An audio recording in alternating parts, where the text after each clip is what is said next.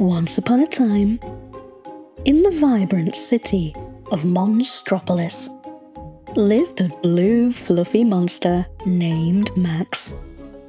Max was round, with big googly eyes and soft, huggable fur.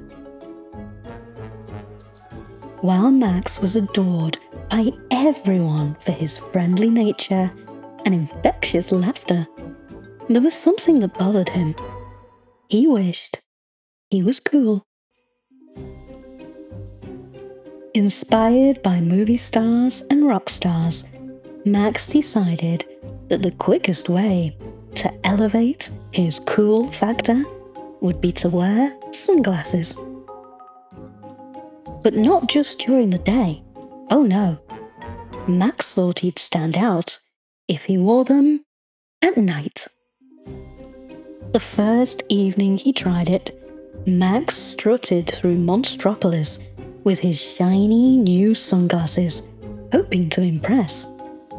However, instead of the admiration he anticipated, he was met with a series of bumps, crashes, and oopsies. Without his night vision, he bumped into lampposts, crashed into food stalls, and even accidentally danced with a statue, thinking it was a fellow monster. Word quickly spread, and soon the streets were filled with monsters trying to catch a glimpse of Max's nighttime antics.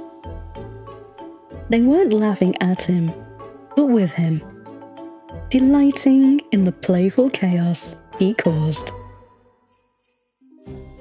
Realizing the silliness of his situation, Max decided to join in on the fun.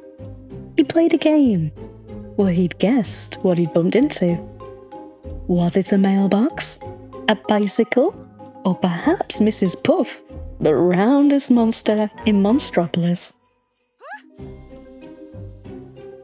By the end of the night, Max had learned a valuable lesson.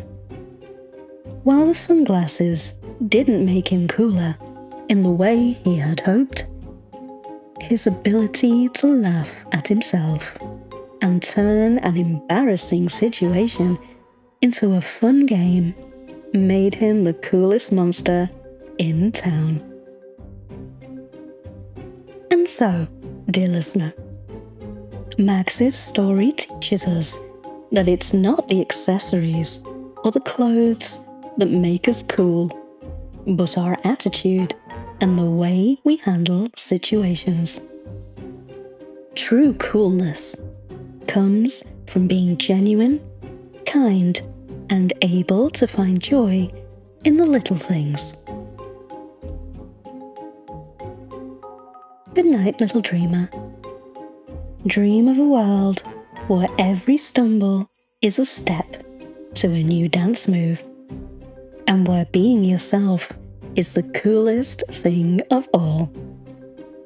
Close your eyes and let the stars guide you to a night of sweet dreams.